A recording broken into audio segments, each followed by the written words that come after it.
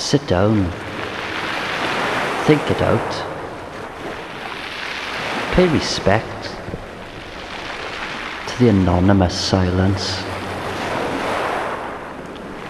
that sails out of the jar like pure smoke. Your mind is like a child's rattle,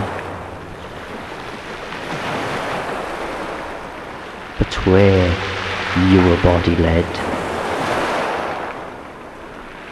the floor gives way beneath your feet, and your heart is in your mouth.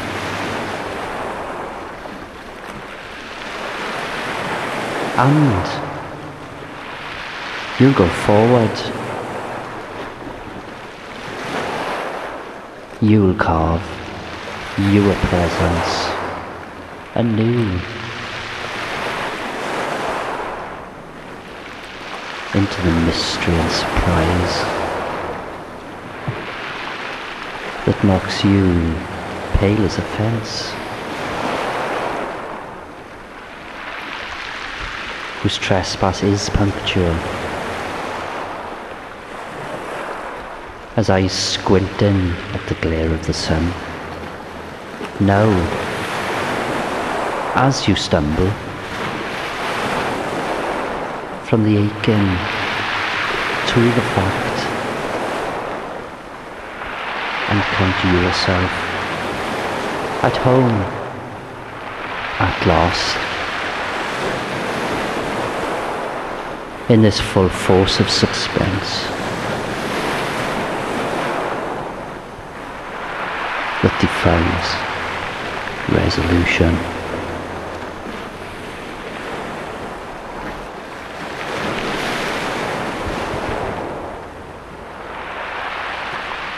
When I read the instructions, everything cold and grim that had to be exacted, revenge on me, shuddered and quivered, but I made the circle, I said the spell, and something lifted, sure enough. You look in vain for the old yard where the prisoners exercised. The building's still the same, but all the lighting has been radically rearranged. Last time I met you on the bridge, you seemed yourself trapped and uncertain, covetous of your former elective invisibility. It's a fine thing to walk freely down these streets again, and right now the world appears limitless. Still, I hail the first available taxi. I can hardly, endure the very racing of my heartbeat. Landscape and weather are rushing by, as in a dream. I'm enjoying the movement, but I spring like a tiger at the moment I arrive.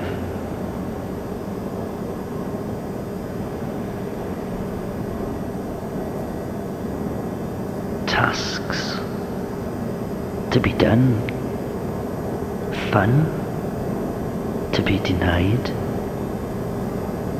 out and forage, feels so cold out, never can survive,